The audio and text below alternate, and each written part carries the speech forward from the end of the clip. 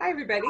My name is Rose Racicot, and I want to welcome you to Betsy's webinar today entitled Empowering Writers with WordQ Support.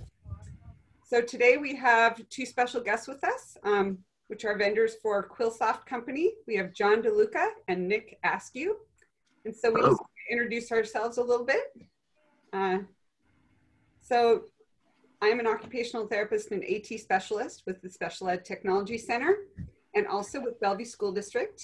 And we've been using WordQ, SpeakQ products for the last several years and recently just bumped up to 70 licenses district-wide this year. So we're really kind of driving in deeper on how we can use this as a UDL tool and really support students with the writing process. So I asked John and Nick if they would join us for a webinar so they could really help me and you all understand better how to use this tool and all its wonderful capabilities, because there's much more of this tool than I thought originally.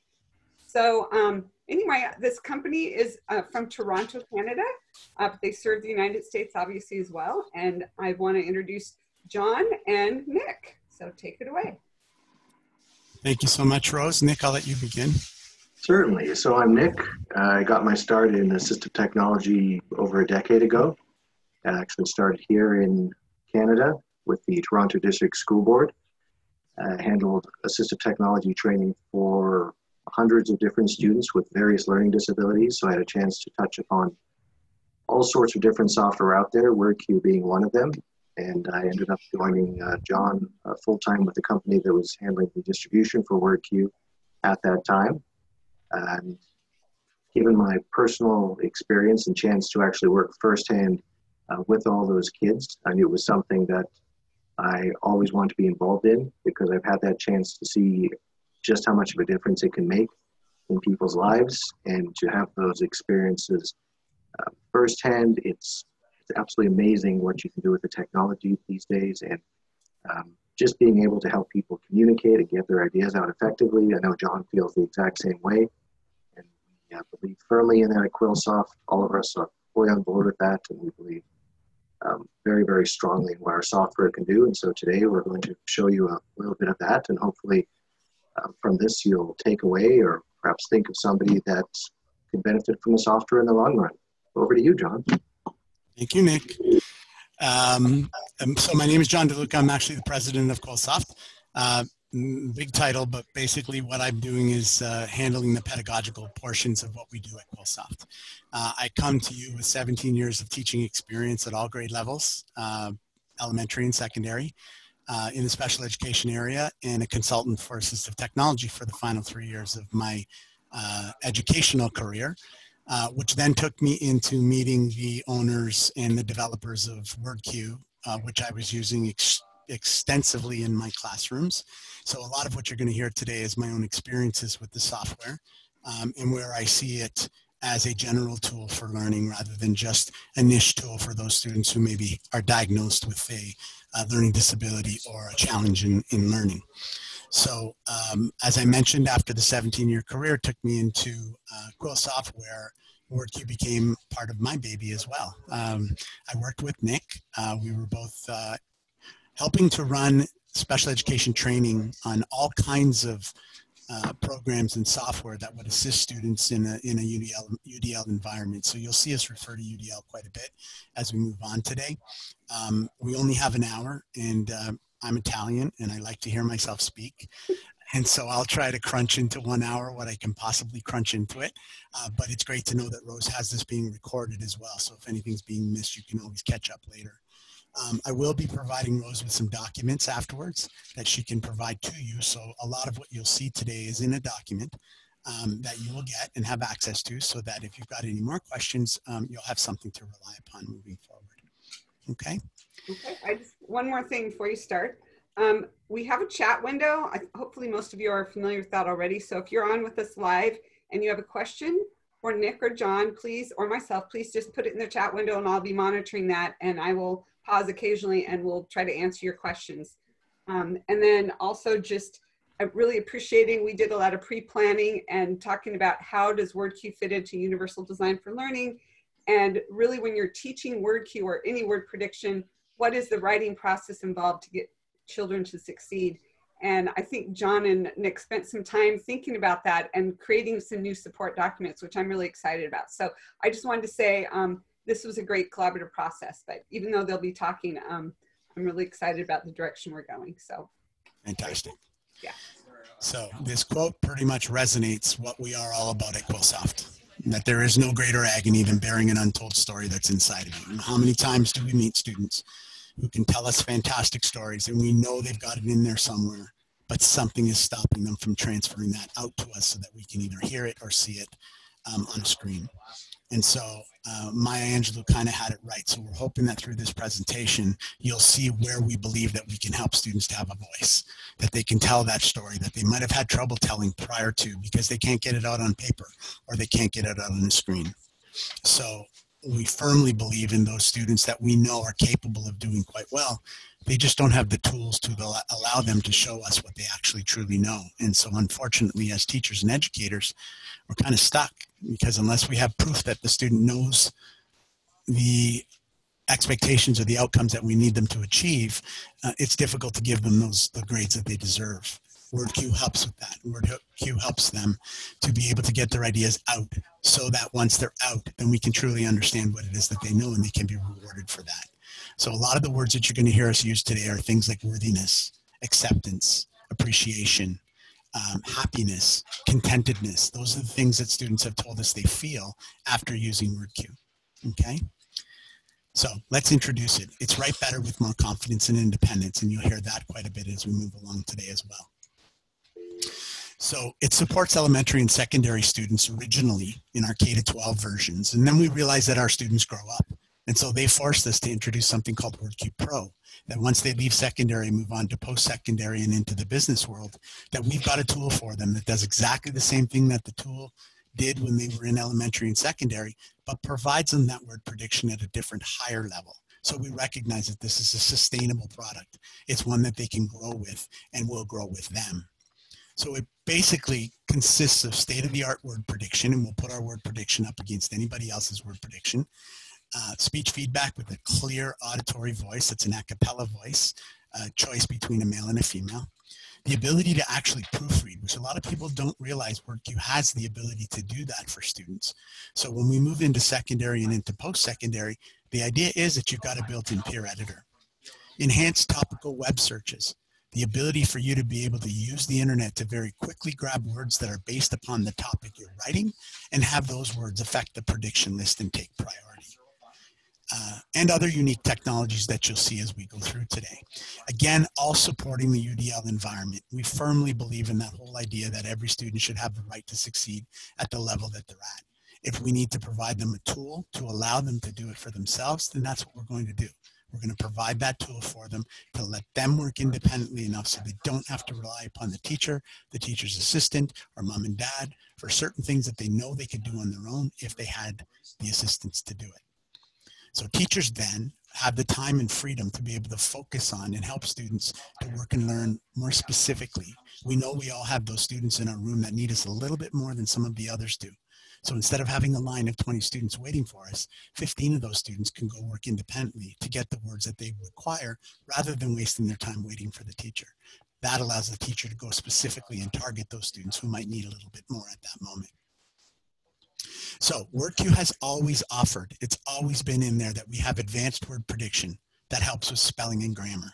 There's 3 levels of vocabulary that you can begin with: starter, intermediate, or advanced. The nice thing is once you begin the first time, WordQ takes it from there. It basically guides the student and builds a profile of writing style for that student as they grow in confidence in writing.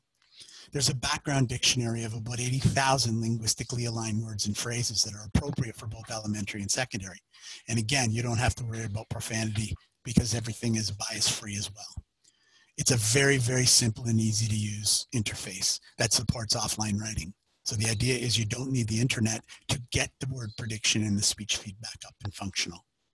It's a very high quality speech feedback. As I mentioned earlier, we take a cappella voices that we know are crisp and clear.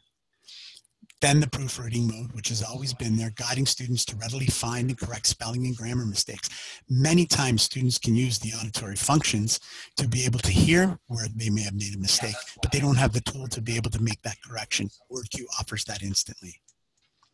So the new WordQ 5, which for some of you is the only WordQ you'll ever know, but we're very, very proud of what we've been able to do because we've introduced something called dynamic topic lists that change in real time. And that takes into consideration something called the thought queue technology, which we've had around for quite a few years. We just couldn't figure out where to actually interject it into the use of WordQ.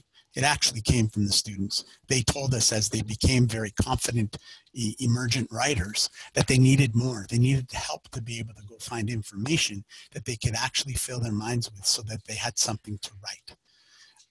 On the PC side, which you will see today, there is on-demand speech to text, and it's done in a really neat way. Because we understood the students that we were working with in the original onset of WordQ and creation of it, we recognized that the speak queue technology had to be just as flexible, but very simple to use. So you'll see some of that as we move on to the presentation here. I'm also going to very quickly introduce you a really free tool at the moment, and we showed this to Rose, and I think she was pretty impressed with what it did, but it's called ReaderQ. And it actually works to help students be able to paraphrase articles that they might read on the internet with the assistance, knowing that they're getting assistance with plagiarism and that the document that they end up creating will be pretty free from plagiarism because we'll protect them against that. The other piece that it also includes is that we've introduced subscription-based pricing as well as our perpetual pricing. And you'll hear more about that as we move on. All right, so what's new to WordQ 5?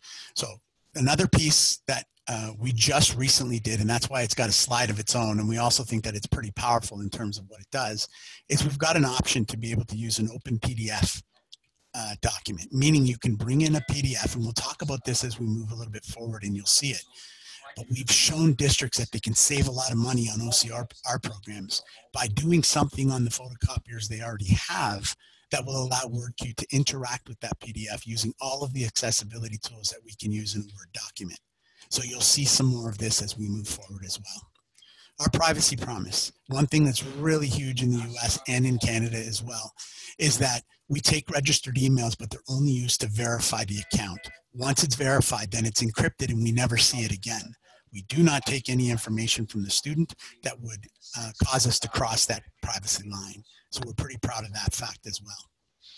Now, looking at the writing process, we always know that when we look at it, we tend to look at it sometimes in a linear fashion, but we know that it's not. It's very cyclical and it's very recursive, meaning that we go in and out of these stages at various points of the writing process. And that could be just a sentence. It could be just a paragraph. When the student starts to begin to become an emergent writer, they're doing this process even in a short amount of text. And so it's something that we build upon with them as we go through. The WordQ can be there now at every stage of the writing process where we feel the gaps are. And we know that there are gaps in the writing process where students can use some assistance. We hope that we can be there doing this. And again, I'm going to provide you with this slideshow so that you're going to be able to have it for yourself or access to it anyway. Universal design for learning. Rose? Hi. Just curious, one of the areas I'm finding my students really need support in that pre-writing and drafting phase is using graphic organizers. And there's not really a lot of tools out there right now that are doing that. Do you have any plans or do you have anything like that for brainstorming that you can share as you're going along? So, excellent question. Basically, we used to be the Canadian distributor for Inspiration software. Remember that beautiful, wonderful graphical organizer? Yes. That is still available, but it's starting to wear thin because of the operating system changes on the PCs and the Macs. Well, we still believe it was probably the best graphic organizer there because it allowed WordQ to work with it flawlessly. So we always thought of Inspiration as the two pieces of the pie, the visual organization and the structural organization of the writing. But it didn't have the third component, which was how do you put detail into those boxes and into those areas if you don't know or are not confident in writing? And so when we put WordQ over top of a program like that, we now get word prediction and speech feedback, which adds that third component that now makes the whole writing process supported. So We just found out that Idea Mapper is a brand new program that's out there. So it's Idea, M-A-P-P-E-R. Okay. And you can take inspiration documents and actually import them into Idea Mapper so that all of your old inspiration documents are now able to be imported. You may have to fix visual. It'll all be there, but you may have to rearrange the structure of the writing. Nice. And we tested WordQ with it, and it works flawlessly. So we're really happy about that. And that, is that a website and an app, or just an app? It's you can get both, but if you go and search Idea Mapper, you can actually download Idea Mapper right to your desktop. As a matter of fact, I have the trial version on my PC here, and I've been working with it, and it's quite good in terms of what it's able to do. So further to that, you'll see as you start to develop, and you'll see the vision of what we're actually trying to achieve with WordQ and of all of its accessory tools. You'll see that there's a component of that graphic organizer that's missing, that we are in deeper than discussion, because we already have a prototype of it that we'd like to see part of what we do. It won't be as extensive as an Idea Mapper, won't be as extensive as an inspiration, but it will at least allow a student to visually see the structure of what their writing is looking like. Okay? So back to this screen, we were fortunate enough about 10 years ago now to actually present at CAST in Massachusetts. So we went and actually presented inspiration with WordQ to demonstrate that third component. So we are firm believers in what you see here on this screen. The idea there is, and Dr. Eddie Byrne, who's pretty fabulous at UDL and pretty fabulous at understanding the underpinnings of how a UDL environment is to work, basically said, please don't say UDL is for all, because you're never going to get all. You're going to have to tweak, and we completely agree. So the idea with WordQ is we can lasso as many different students with differing abilities, different levels, to be able to use WordQ the way it works for them in a customized way. Every student that uses WordQ will use it differently the first month, as they will 6 months down the road, as they will a year down the road. The idea is to begin it with it as a crutch, to assist you to get through those areas that give you trouble, and then gradually wean yourself off of every word and get to the place where you're actually typing in words freely and then using WordQ to do some of your editing.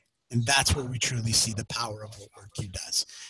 Every student successful in a way that they want to be or need to be, using a tool that will work for them.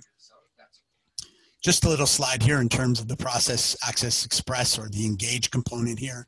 We did look at the expectations, and we did look at what the criteria are in each of those sections. And you'll be shocked at how many of these things are reflected in the WordQ product. How many times you could read multiple tools for construction and composition, and how you can check off the WordQ box. And you can do that for significant amounts of those points that are in that UDL guideline.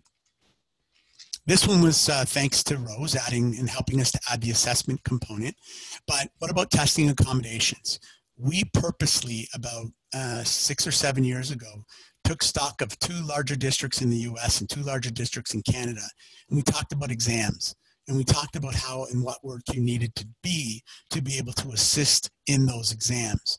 Well, one of those pieces was to be able to turn off certain functions. And you'll see as we go through this, you'll see the exam mode, how you can turn off certain functions so that the student is still getting the assistance they need, but they aren't getting those extra pieces of tools for an exam that might give them a little bit of an advantage. I won't get on my soapbox about how I feel about all that, because my firm feeling is this.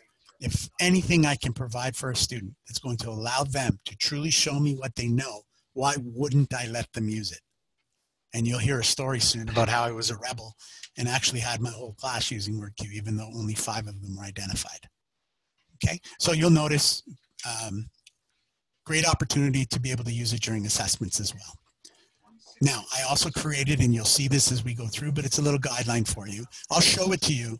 We won't go through it step by step, but I'll demonstrate as much of it as I can. Rose? I was just going to say, I am in the process of doing a test with WordQ in the secure SBA browser, and it's not completed yet, but I'm based on prior conversations with SETC and other neighboring districts that are using other products. I'm pretty sure that WordQ can be used with the second computer currently with the the functions turned off, they're not allowed. And then an assistant would have to scribe whatever they produced in writing into the testing environment. Now, that said, I'm really hoping that my testing will allow it to be used with the testing environment, because it is based on desktop software and not based on a Chrome extension right now. It has an advantage over some other word prediction softwares out there that are more restricted. So I'm very hopeful this will work with the secure browser. And if any of you have access to doing some tests with that in the future as well, I'd love to work with you on that, and I'll keep you posted as I find out more. So I just wanted to tell you that some plans are in the works to have some more official feedback on compatibility with our Washington State. So thank you. Thank you. So, recognizing what we said about Maya Angelou's comment earlier, let WordQ help your students tell their own stories. And basically, once they're able to do that, they change. They evolve into more confident students all around, ready to take risks at a moment's notice, where maybe you wouldn't have had them even do that, having them done that before. So, from there, we can move on. I'm just going to kind of minimize this screen for now, and we'll minimize. Let's take a look at this one first before we go further. So in the strategic guide, here's what you do. And basically it's step by step. Open up an assignment in Word and open WordQ over top. So you'll notice that I really went step by step to at least get you going. What we found, one of the most powerful things about WordQ is that within 15 minutes, a student can be up and running and actually getting that writing component working. Okay, again, with independence and confidence. So I won't read through this because I'm going to demonstrate a lot of this to you in the next little bit. But some of the other helpful features that we'll look at are the abbreviation expansion, hotkeys, and the topic list generator. So most students are going to stay, and I'll show you, they'll stay in that environment until they become confident enough. It's then that they're going to ask us for more. So by no means are you going to start with WordQ and say, here you go use all the tools at once. We'll be defeating the purpose of why we created WordQ the way that we did. So we'll demonstrate that for you in a bit. And there's this one that you can use, which is a deep dive into UDL step by step. How do we get a student to write about fossils if they know nothing about fossils? Okay, so that's what you've got as a guideline, and that's pretty much the plan I'm going to use for the next half an hour to 35 minutes. Okay, hopefully that's clear. So first and foremost, let's jump in here. This is WordQ. This is a Word document open below WordQ. All it is 5 tools that basically allow you to get writing or get listening as quickly as you can.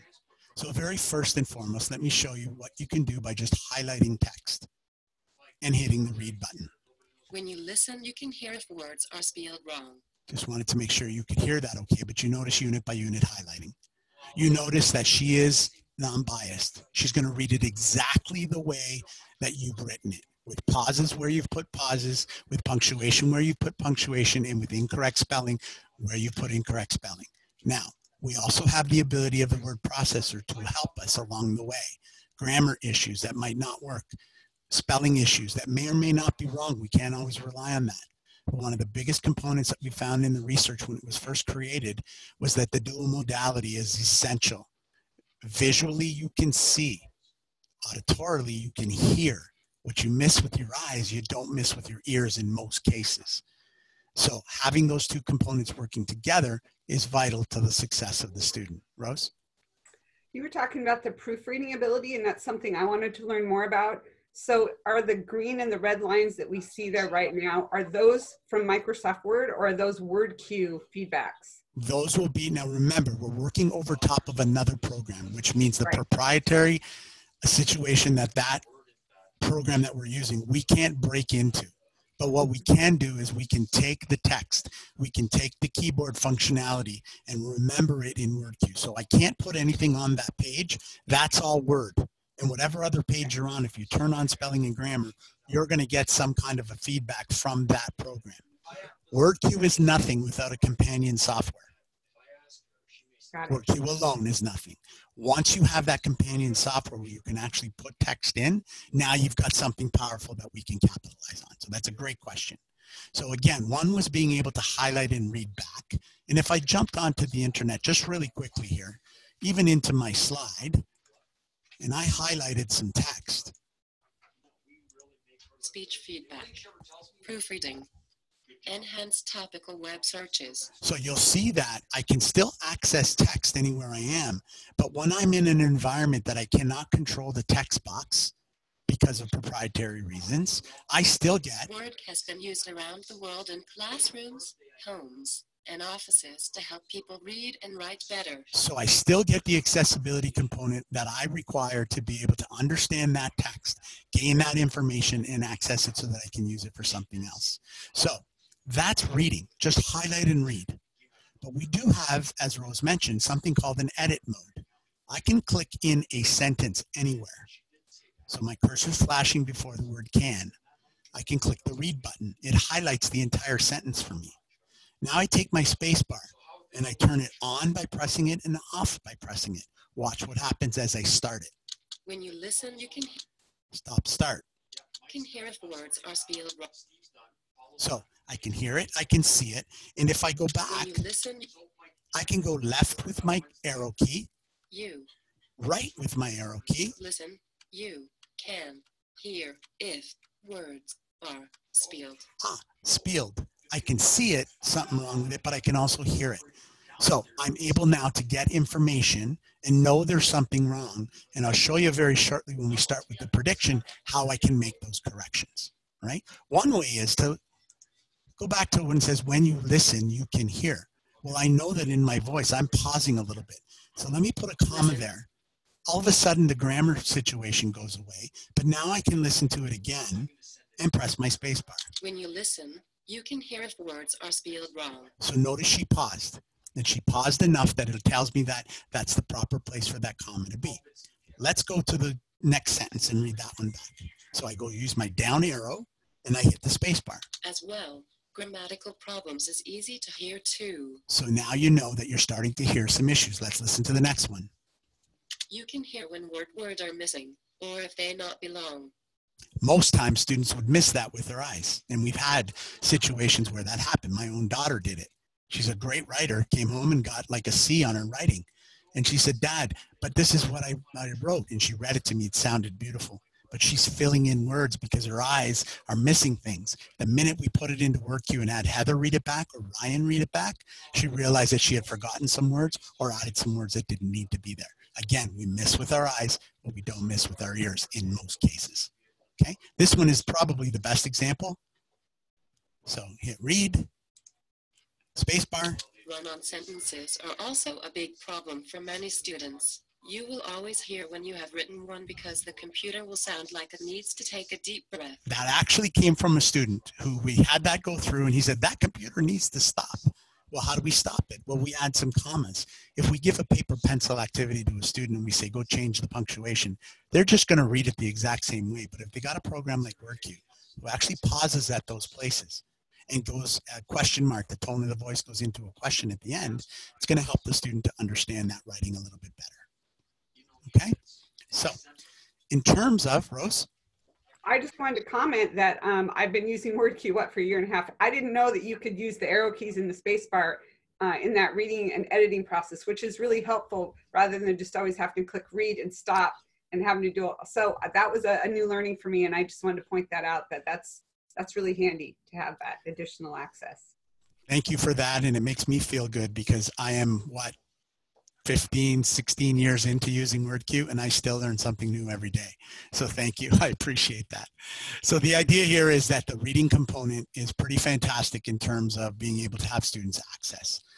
Under options, you have what's the option of speech feedback for customization. And I'm not going to spend too much time here, but I wanted to show you that it's in here that you can actually change the voice, change the reading speed. So in editing, when you're done all your work, you might want to lower the speed a little bit, make it a little bit slower so that I can process that information a little bit better. The commas will be overemphasized, as will the punctuation be overemphasized to allow students to get the meaning of the text as they move along.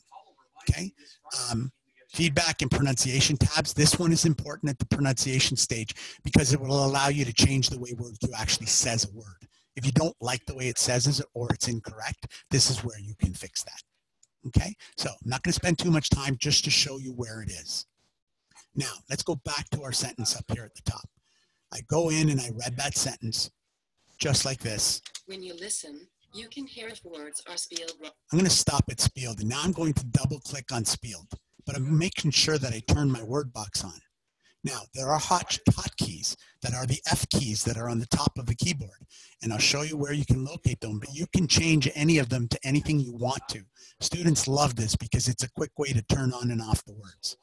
Okay, so in this case, I click on words, and I have this. And so as I go to the word spelled, notice it doesn't pop up right away. Okay, but as I go into the word, and I try and get to the end as quickly as I can, notice that I get the root word. But if I go a little further, oops, and I'm not sure why it's doing that. It did that to me the other day too, something with my program. However, that allows me to see the word and to hear it. And then when I jump in, spelled. And now I can be able to get those pieces that I require to make those changes. So in my prediction box, I get words. Out. I'm not in. I'm out. Words with a triangle beside them. I'm not in. I'm out. Basically allows students to be able to distinguish for themselves homonyms and homophones. Words that give them trouble on a daily basis, such as seem and seem, or there, and there. And it can be distinguished by a usage example that they can actually read for themselves to independently decide what word actually works. Okay, Rose? I just wanted to comment again that students often, if they're trying to spell a word, especially a student who's very dyslexic, and the spell check doesn't catch it the first time, they give up really easily. So I think the strategy of going back, clicking on the word, and kind of going through the space bar, that's a good strategy because, you know, sometimes I don't think of that. So as we're teaching any word prediction program again, helping students strategize, and it's not working from the first time, what else can they try to get to the right spelling or to listen to the phonetics again? Part of that, they're learning to increase their own phonetics, their own ability to problem solve and recognize the correct spelling. So thank you for going through that. The analogy actually worked really well when I was teaching reading at a very young age. It was, let's get to the end of the sentence as quickly as you can, because in getting to the end of the sentence, when you're trying to learn to read, you backtrack and figure out, oh, that's what that word was because this is what it means. Well, take that concept and move it into the spelling in WordQ. If you go letter by letter, you're giving more clues to the program.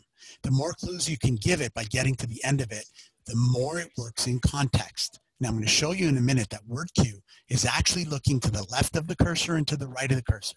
It's matched up words that normally go together in the English language and looks at the sentence as a whole. So eventually, as you continue to use it, it will only predict words that actually fit in the sentence without you even typing a letter. So for instance, if I jump into the word here, notice I didn't give it a letter yet, even though I'm just before the word if. It's saying when you listen, you can hear from, you can hear the, you can hear it, you can hear me, you can hear ah. But the minute I go to the first letter, now it starts to distinguish what it thinks it should be. Okay, and again, it does that at every stage, at every letter. And the inward prediction of being able to go back to any word at any stage to see what that prediction was or is helps me to be able to do my editing on my own. Okay, so let me show you again.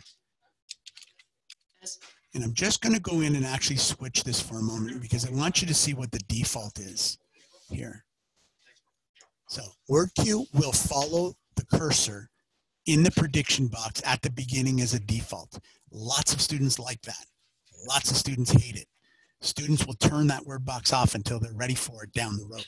Students will take that word box and actually put it in place somewhere on their screen so that they can look at it if they need it, but it's not disrupting them when they're actually starting to type. So as I begin. Okay, so as I begin, that's the word I want. Now, anywhere where there is a diamond shape, you get synonyms, and the synonyms are also fully customizable. I'm going to show you where you can actually change those sentences if you wish to. Okay, so as I begin, how do I select the word? I can either use the number line on the top, represented by the number in front of the word, or I can just click on the word with my mouse, or I can use my arrow key going down the list and then click enter. So there's 3 different ways of being able to choose those. So now, this one's interesting. As I begin to, I'm going to put the letter T, even though it's already suggesting to. When I put the letter T, do you see T-O-O? No. Do you see the TWO? No. Why not? Because it doesn't fit in the sentence. And so we tell students, trust WordQ. If you're unsure of which one, use the usage examples. But as you're typing, take a look at what's being predicted. If it doesn't fit, it won't be predicted in most cases. So as I begin to type the words, our, digested for me. Now I hit the space bar. As soon as I hit the space bar, which is what most students will do, here's what WordQ does. As I begin to type, the words are suggested for me. Without highlighting, it will read back the prior sentence. Why? To remind students of what the next possible sentence could be, right? To remind them where they were, where they need to be, so we know where we're going in our writing. Okay, now take a look here. As I begin to type, so if I double click here, Type. really quickly I can find that correct spelling. But again, if I go letter by letter, and as I get to the end, Type. same thing here. Double click. Words. He uses long words in his essays. Again, part of the definition is in those usage examples. It's not fully defined, but it's defined enough so that the usage example with the definition combined gives me enough information to be able to move forward. Now, this one's interesting because OUR is not even suggested. But as I go down, Where are you? I can determine for myself which one I want to use. Now, this is interesting. Watch as I go letter by letter.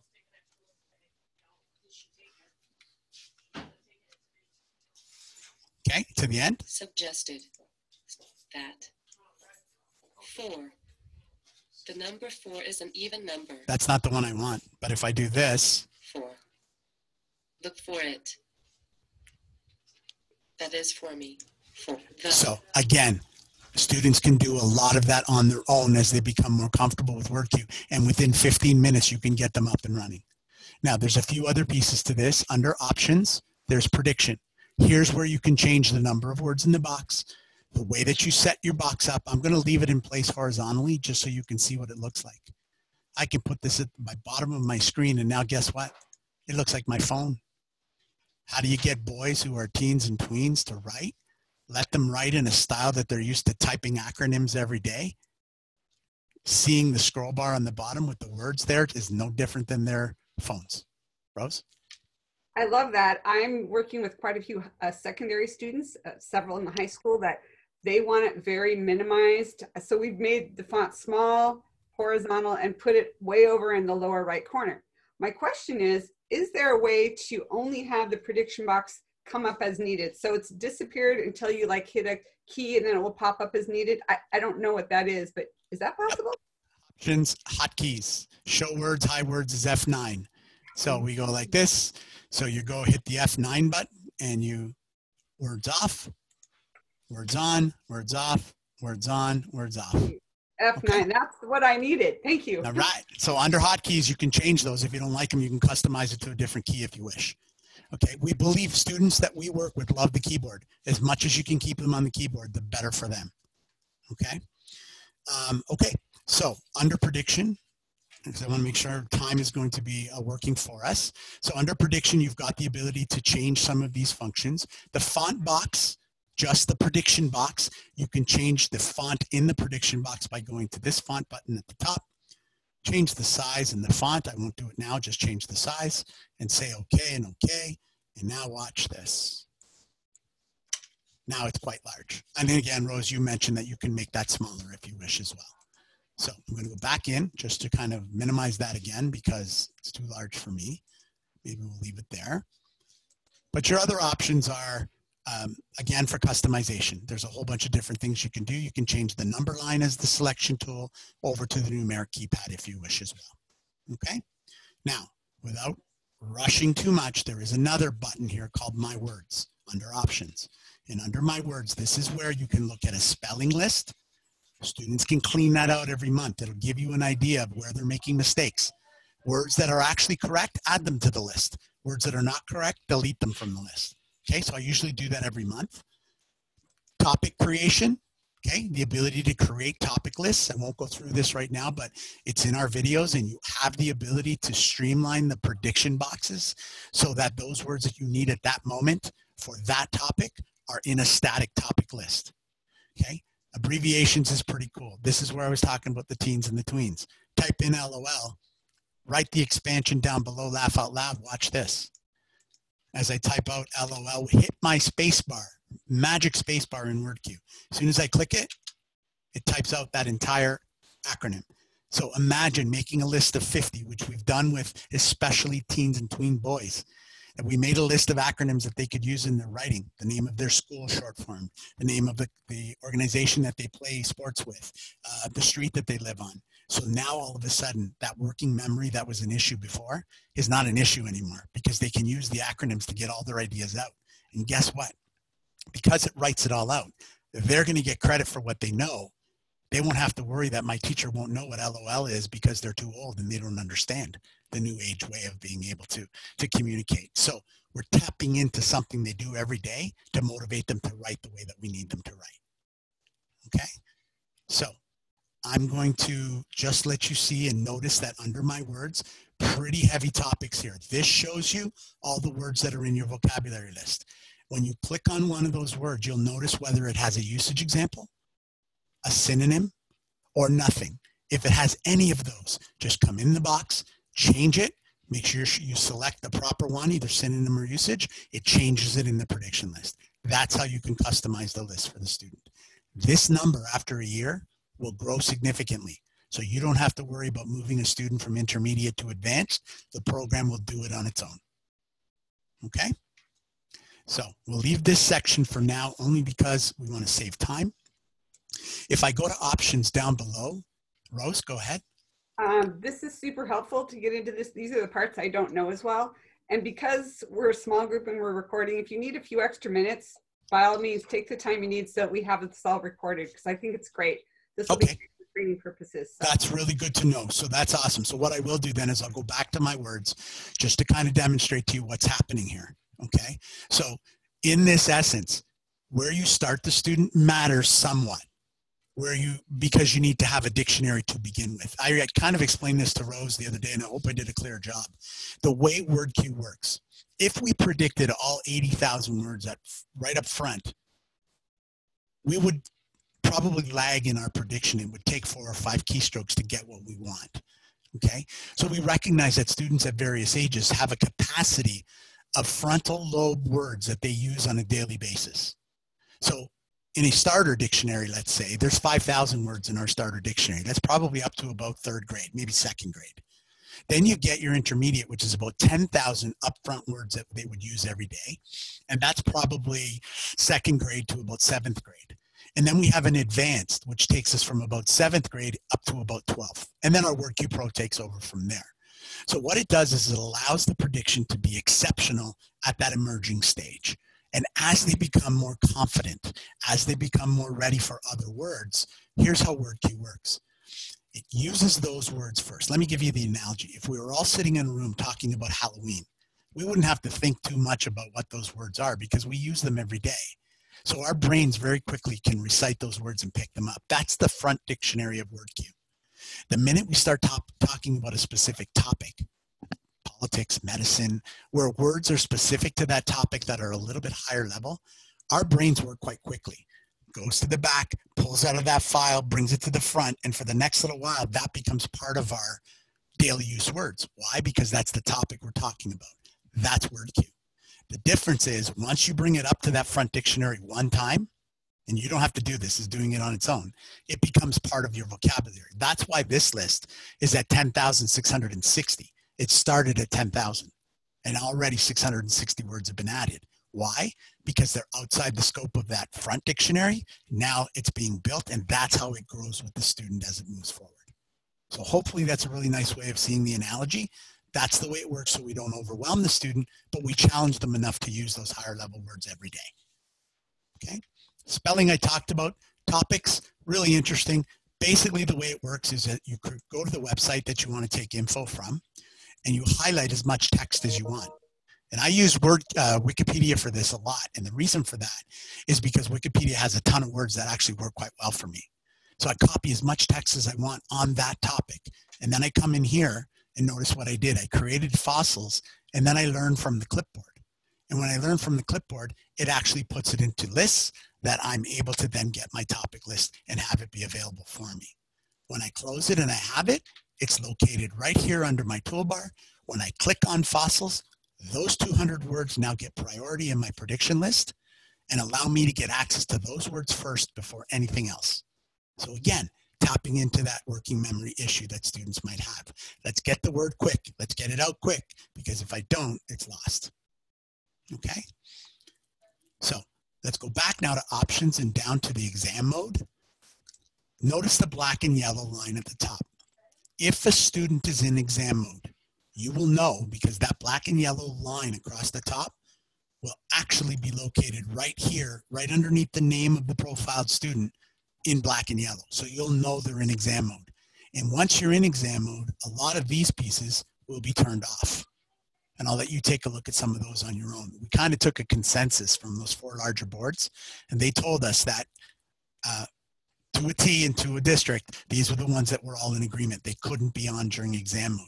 The 2 at the bottom with the white box, which is word usage examples and single words added by the user, including topic words, they kind of were a little bit of a discrepancy in those 4 districts. So we left them as options. This works on time. You can set it from 1 hour all the way to 10. The only way a student can get out of exam mode is to turn the computer off and turn it back on again. But you'll have a clue, because that black and yellow line will not be on their toolbar. And because it's not there, you know they're not in exam mode anymore. Okay? The other way is to let the time elapse. Once the time elapses and they try to get back into WordQ, it'll open up in regular form. Okay?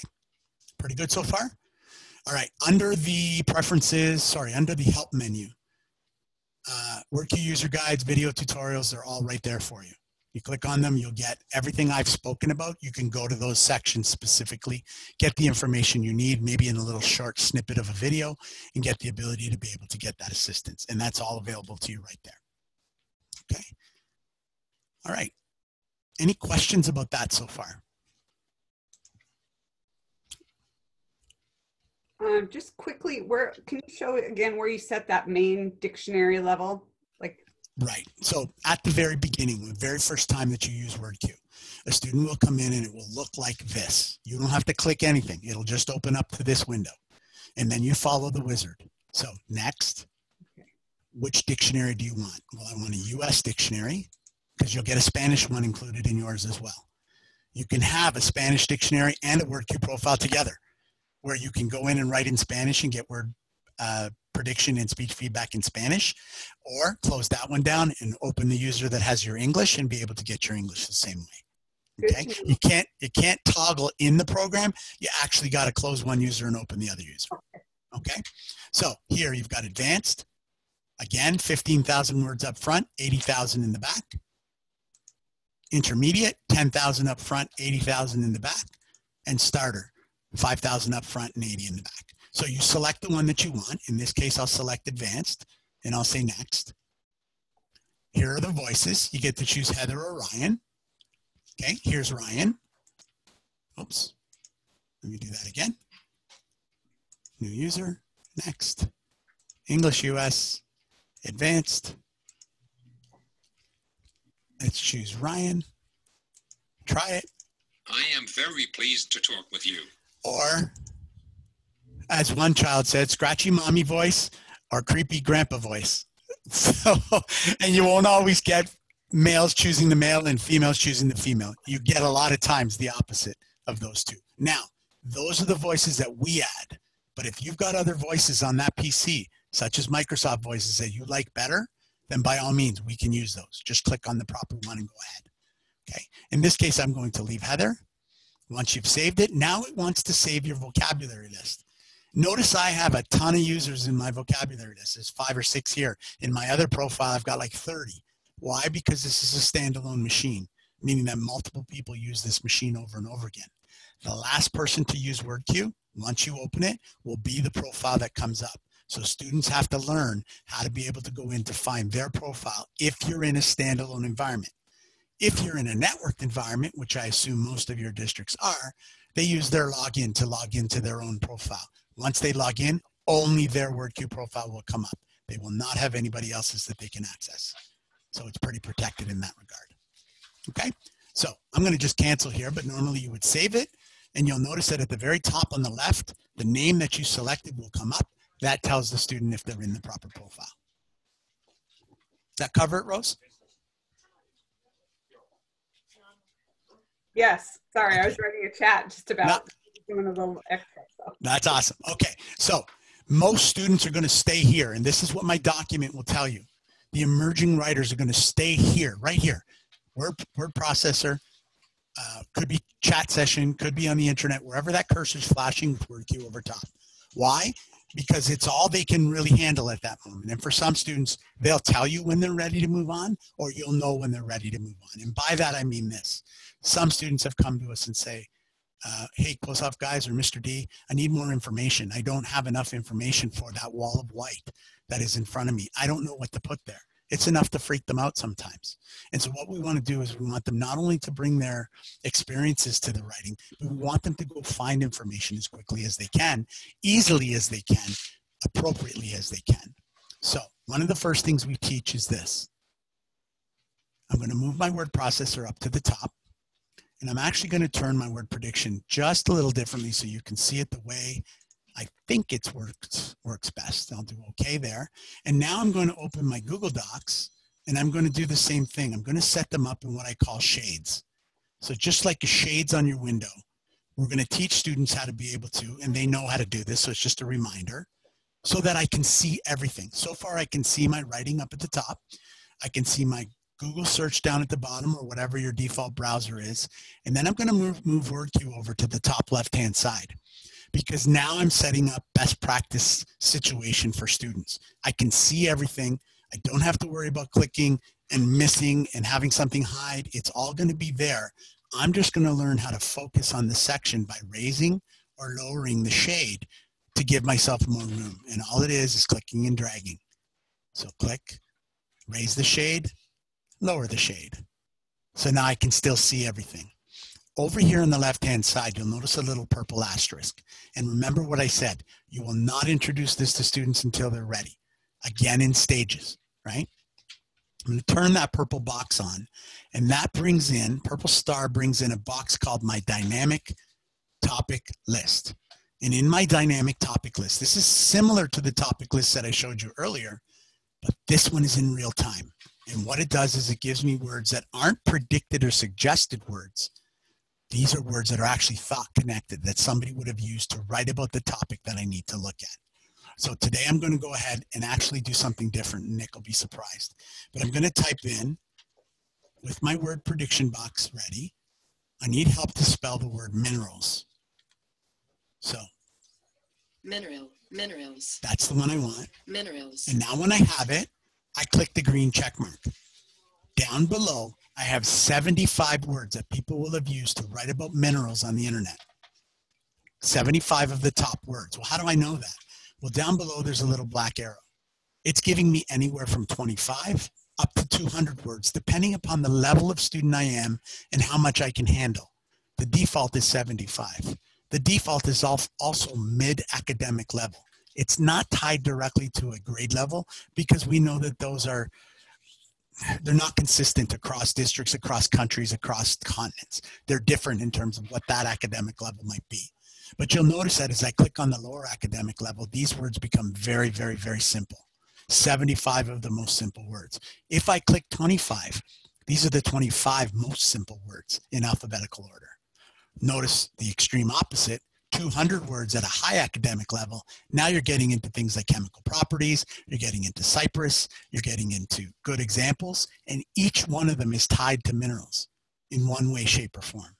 So the power behind WordQ and ThoughtQ here is that I can find words in this list and actually know which words are connected to minerals and why. So number one, I can validate my own information. And number two, I can find new connections, that I can find new things to write about that topic that will make my writing a little bit more original than somebody else's. Rose? Do you need to take that list and turn it into a topic dictionary for them to show up in the prediction list, or is it automatically? That's a great question. So remember, we did static topic lists from the WordQ program, which you can create as many of those as you want and turn them on from the bottom of the list here where the arrow is at the top, or this one, which changes in real time. And what I found a lot of teachers doing is they'll start with these real-time lists and then realize that we're going to be writing on this topic for quite a while. So they'll take that list and they'll make a static word list out of it, which is very simple and easy to do. It sounds difficult, but it really isn't.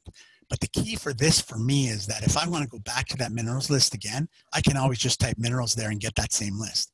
So you can do it in two ways. Whatever works best for that student, that's the way that we should suggest that they do it. But until they try both ways, we won't know that.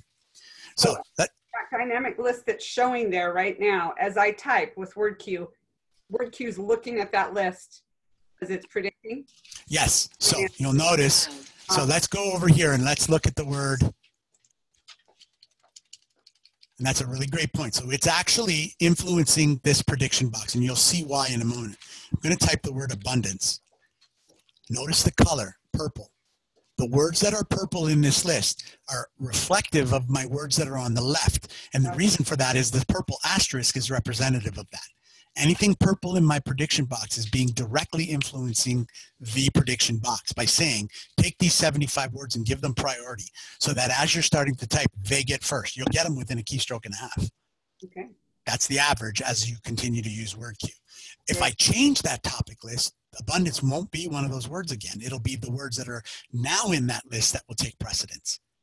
Okay, so it's real-time words, real-time connections to words that are there. So let me very quickly take you through. Chromium. I don't know what chromium is, although I do, but if I'm a student, I don't know the definition of chromium. So I'm going to click on it. I can hear it.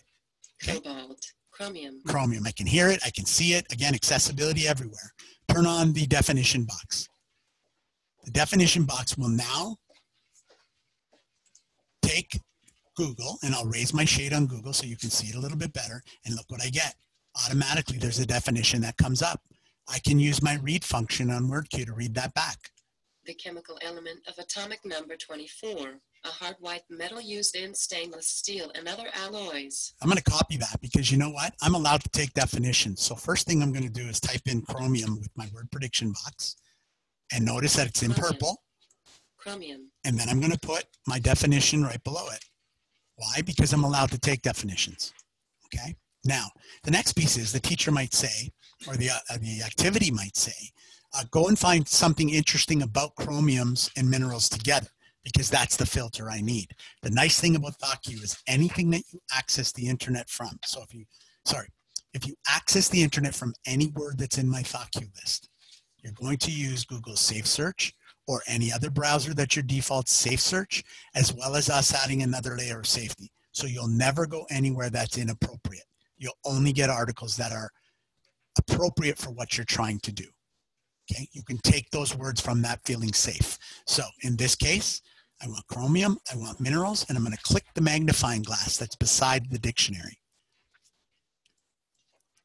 And as I go down, I can find articles that are actually really good for me to use. So let me find one here. Minerals Education Database.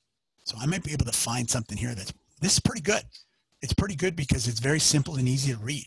So for most students, they'll come in and they'll do this. And they'll say, read. Chromium, Cr, is a hard, bluish metallic element. So I like that. I'm going to copy it. And this is what most students are going to do. They're going to come in and they're going to do this. And very few of them will come up and say, well, I need this URL. Why? Because I know I have my own 4 at home that are sometimes too lazy to do this so that they're protected, right? So, but again, that's where some students are going to stay, with teachers teaching them that if you're going to take information, you're going to have to eventually put it into your own words. What better way of putting it into your own words than to have the prediction list of all the words that are tied to this area, so that I can now begin to write things on my own. Now, I'm going to take it one step further.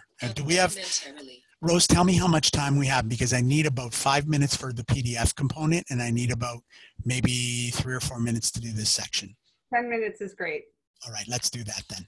Elementarily. To finish, I'm good with time. Okay, so if you take a look here, I'm on this website, and it's actually a pretty good website, but a lot of them are not very good. There's information everywhere, and the worst of the matter is Wikipedia.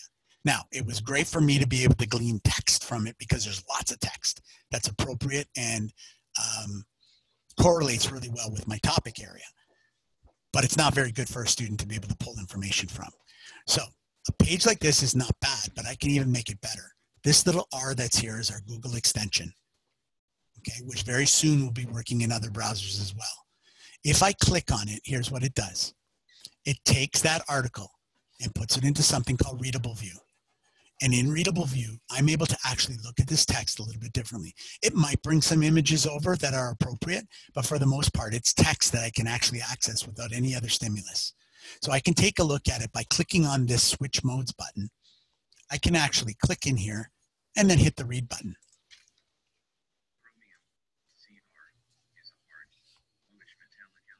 I apologize for that because I didn't switch the speaker over, but it's reading it out, but it's reading it in my headset.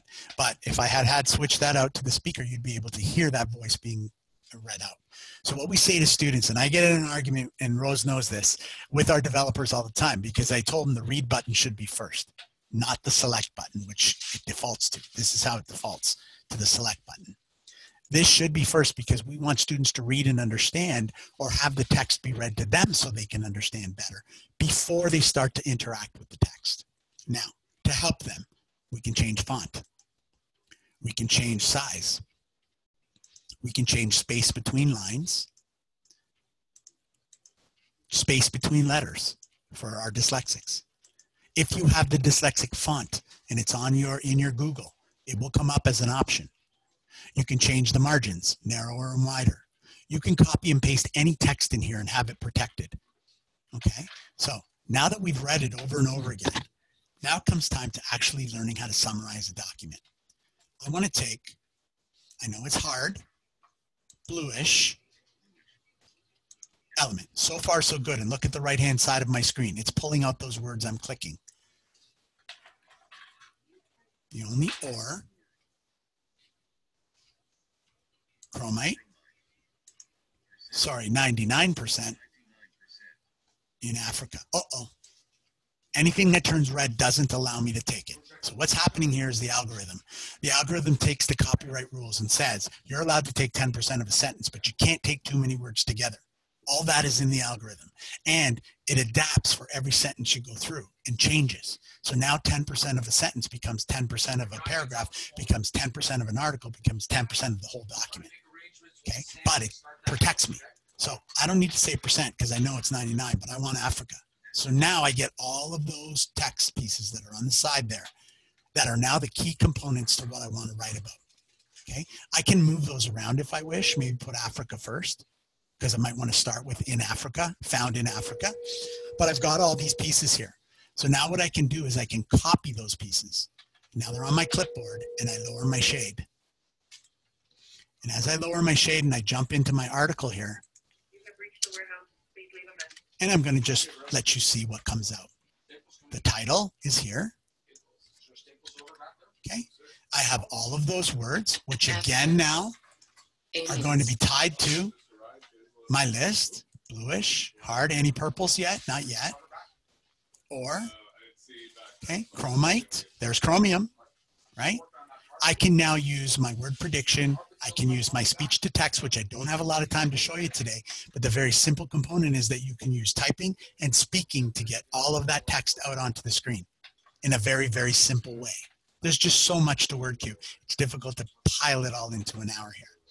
But the idea here is that now I even get the URL without having to copy and paste it. So now if I need to build or put it into EasyBib, I can. And I can then protect myself in two ways. One is that I've only taken keywords that I'm going to write my own sentence with. Or two, I can write it word for word, but make sure that I cite it and cite it appropriately. So now what have I done? I've helped at all those stages of the writing process where a student could fall through the cracks. But accessibility is still front and center in every one of those stages all the way through. Okay? Now, the last component I want to show you before we run short of time here, is I'm going to close the topic list for now, and I'm going to go under options. And now I think it's the piece de resistance, but let's go through it anyway. Open PDF. And when I click open PDF, my whole screen will change, except WordQ will stay open. It's giving me a totally different box, which now allows me to interact with PDFs. So I'm going to click on, and this is an actual OSSLT, which is a Ministry of Education document that's a PDF or downloadable PDF on the ministry's website in Ontario.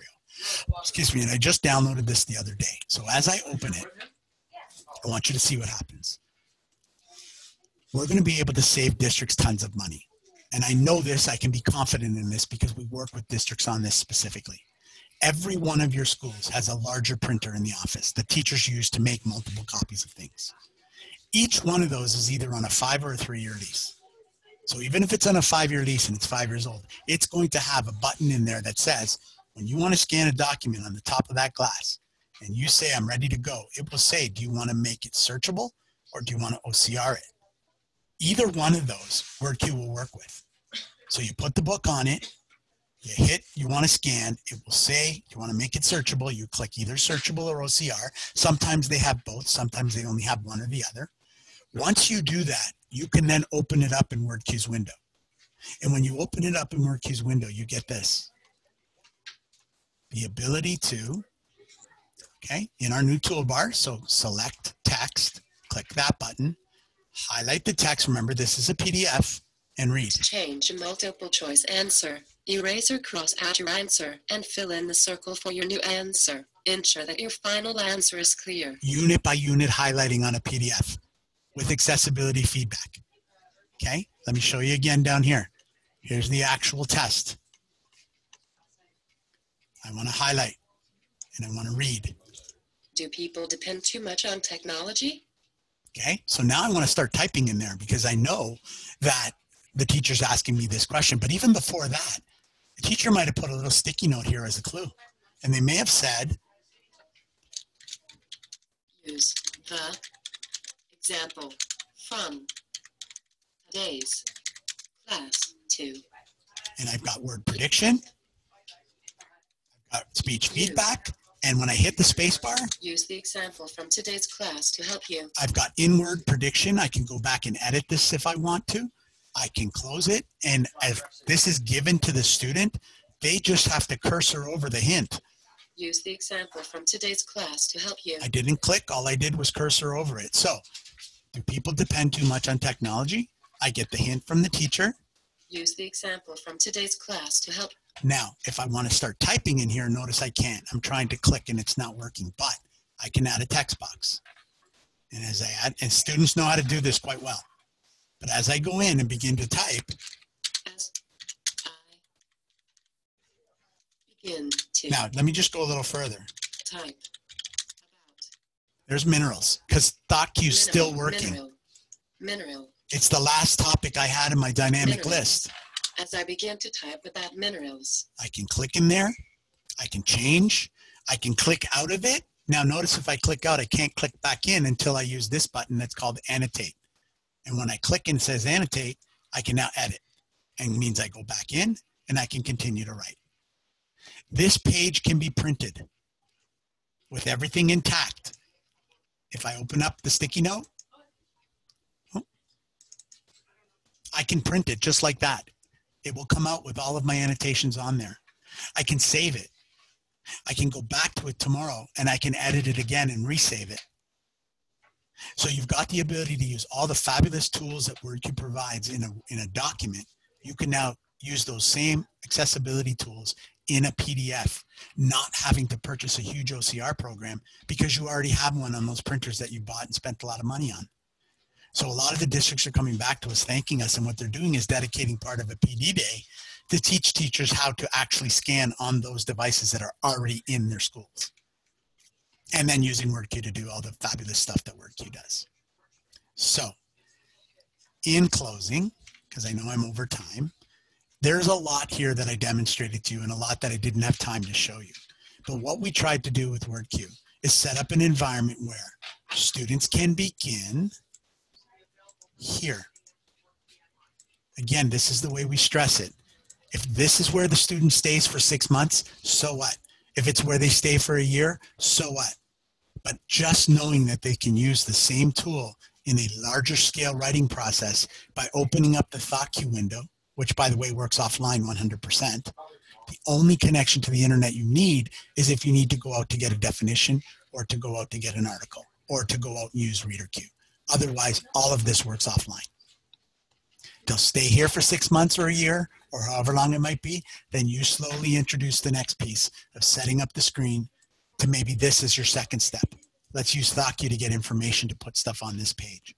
And then maybe the third step will be, which is the way I documented it in the handout that you guys are going to receive, but the ability here then to be able to go and open up your Google Doc underneath. Now there's the third stage.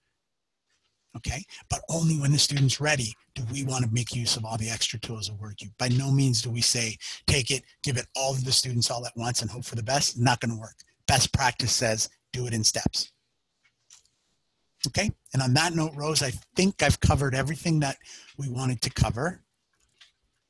Yeah, thank you so much. I learned a lot today too, which I'm excited to take back and just see, especially as I'm working with secondary and high school students, you know, give them a little time with the word prediction, probably not as much with secondary, and then really help them dive in to see how these other tools can help them produce more complex writing. Because I think we still see a lot of secondary students that are falling back to simple words because of spelling issues and because they don't have any ideas for, you know, what kind of vocabulary to put in there. So I can see this really helping improve some writing once students learn it. So we're going to close up this webinar today, and this will be available with a link for people to view pretty much right away. I'll be sharing it out with some people I know were waiting to hear it. And then I know that John and Nick will be available to answer further questions from the company perspective. And I've really enjoyed working with you guys to put together this webinar. So thank you. Us too. Thank you. Thank you. You gave us a lot of insight as well. All right. I'm going to stop the recording right now.